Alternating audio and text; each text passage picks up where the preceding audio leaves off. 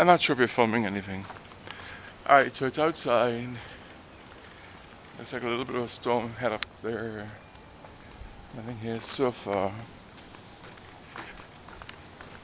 I bolted out of bed because I was worried I needed my sunshine. Anyway, so this is whatever this is now. Heavy glitter. I don't know how much is going to fall off because it's only glue. And it's has to be baked. Like the process is complex. The chemistry involved. Alright, so this is the bake. Heavy on the glass, like I said. This is probably going to be the simplest one. The glitter would probably fall off at a much. There's no sprays of any kind except the glue, the glitter in the glass on this one here so far. And like I said, I know nothing until the acrylic goes on, and we have to wait. So this will,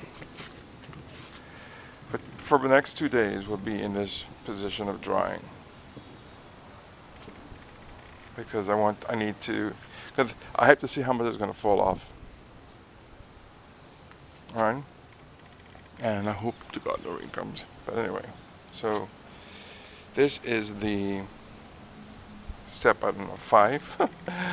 Let's switch to photo mode.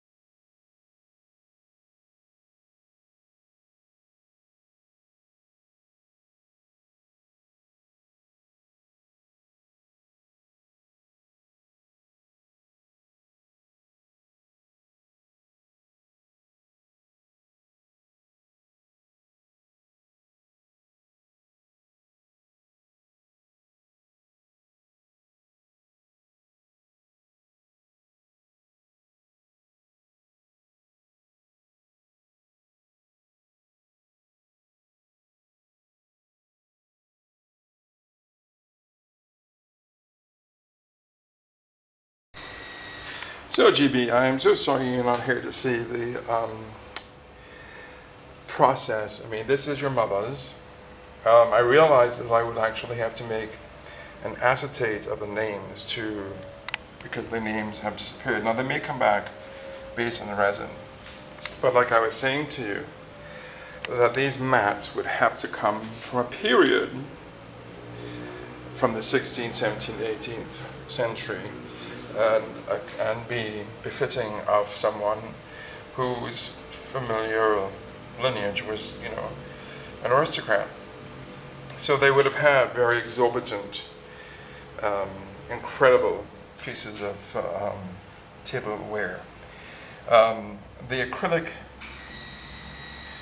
that will go over this will seal it. I don't know it's high, because this might be pretty high, but it will definitely give a very smooth surface. It will have to. Okay, so we're looking probably like half an inch. Okay, so when I was trying to describe it to you, I knew what was in my mind, but I also knew you couldn't possibly imagine this. Okay, so this is the first piece to be done. I'm taking a bit of a break. It takes a couple of hours, and that hot gun man burning my hand. And like I was telling you, the raffia and the branches, that's all in here. And that's what gives it the authenticity and the feathers and the you know, I'm not kidding. Broken glass, and I have tons of it. So that's the foundation to give it, you know, like I said, it's going to be quite ceramic-y when it's finished. But I think you can see from this that it is stunningly gorgeous. So let me flip to picture mode. Talk soon, bye.